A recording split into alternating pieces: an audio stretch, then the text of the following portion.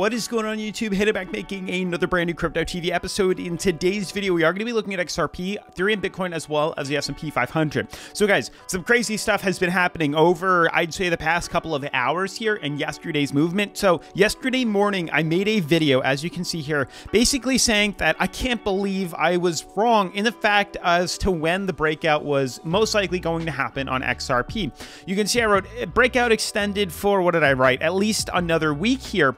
And the reason I said that was because we were starting to track, you can see here, I drew these kind of descending channels here, these descending flags, and we kind of took the length of time for each one, which was about 45 to 55 days here for the length of each of these ones that were forming here.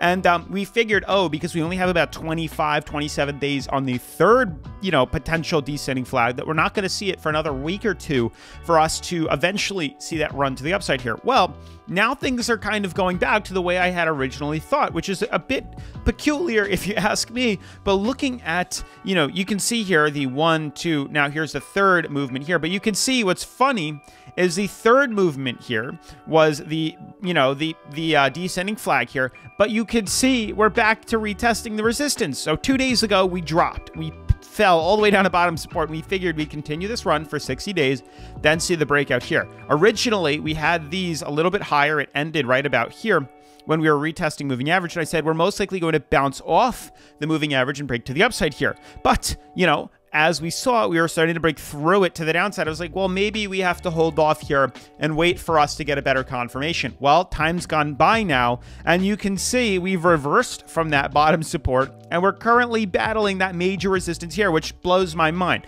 Now, I've made it very clear, and I mean very clear in my previous videos here, that we need to break through this yellow band, close the daily above that, in order for us to buy in and leverage to the upside here. So if we happen to do that at any time today or next week, whatever, maybe in 3 days, it doesn't matter. That's the opportunity to buy in. And we're really showing signs that that could be today. So I'm getting very excited here. Same thing goes with Ethereum. Major swing right back up. Nice little bear trap here.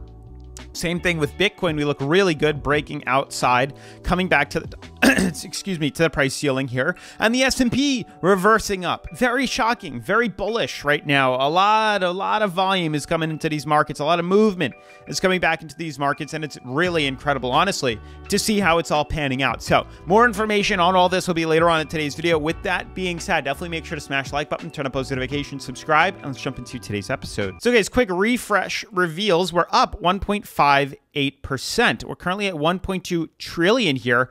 Super cool. They added a fear and greed index, and you can see we're trading at about neutral here. If anything, we're looking pretty good. I'd say we're leaning more onto the positive, more bullish side here than bearish side.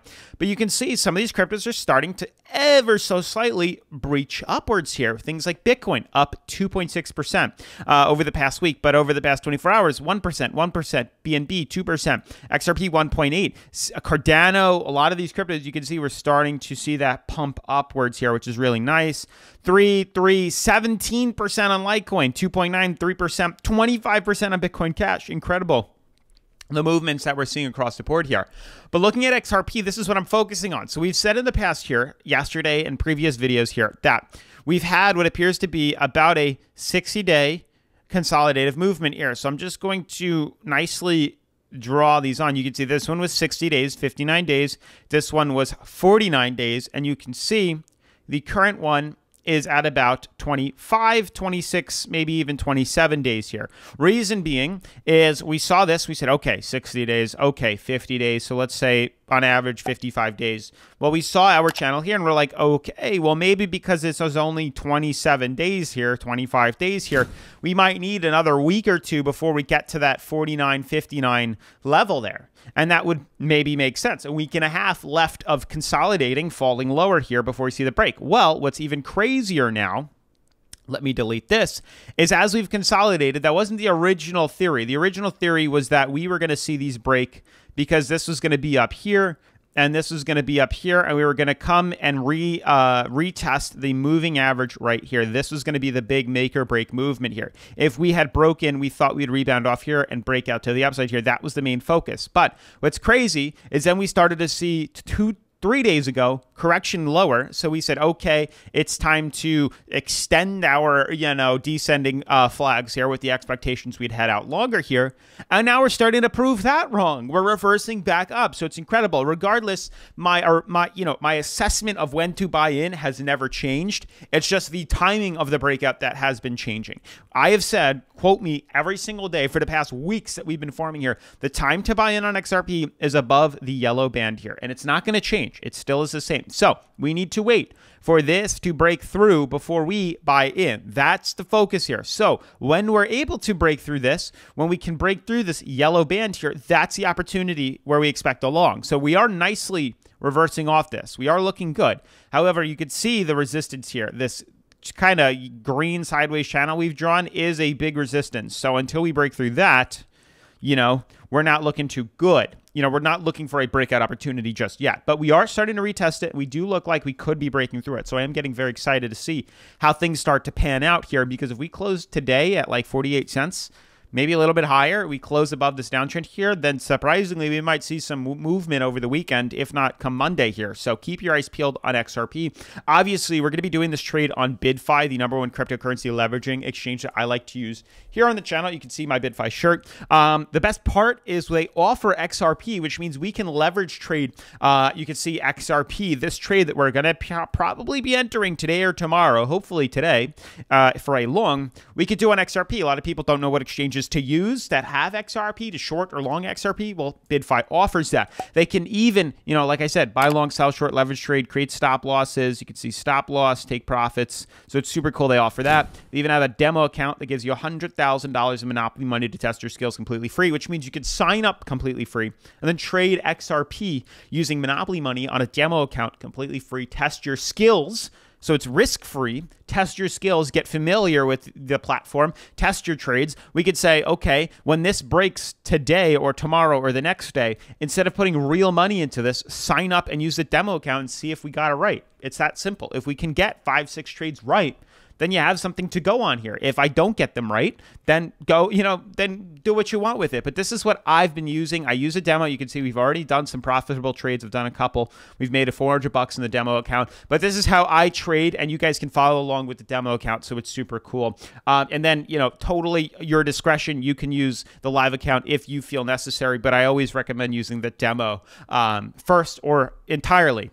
Just use the demo because there's nothing to lose. It's not real money. So moving forward here, the best part, or the best part, is the fact that they offer up to $2,888 completely free by signing up. So this is a way for you guys to even trade, getting some free cryptocurrency to do what you want with. You can see right here, $50 perpetual coupon, which allows you to trade $5, $2 bonus. Super cool. So you can earn up to $28.88 by filling out some of the same, or filling out some very simple tasks that you probably would do during the same process of signing up for the platform. So make sure to check that out. Link down in the description below. Moving forward and wrapping up today's video, very exciting yet again. We see Ethereum see a nice little pump fake. Yesterday closed us back inside. We thought we were going to be falling lower here, and now we're switching it up. We're very nicely seeing a beautiful little bear trap here, reverse back up, and we're trading back inside our sideways channel, which is incredible and also hysterical. We've been watching this for a very long time here. I'm going to delete the stop resistance. I'm going to delete this too. You can see clear as day here, and I just want to extend this up. I mean, it doesn't really matter, but I think I just want to slightly extend this up because, and I'll show you why. You can see we've had price ceilings in the past. This is a constant resistance. Big channel here. Lots of problem zones, constantly battling this, constantly breaking bearish from it. So I'm hoping that we can break through this. This is the key to buy into this crypto here. You can see we have Ethereum here, which we've been patiently waiting to see a bullish break. We're patiently expecting to see the Elliott Impulse Wave completed itself. We're waiting for this to do this. And in order for that to do that, we need to break through this price ceiling. So my buy-in opportunity is above 1914. Then I can long this to the upside. Moving forward, same thing with Bitcoin here. Bitcoin is doing the same thing. Just recently broke out of its beautiful pennant wave. We're looking for this thing to happen to this here.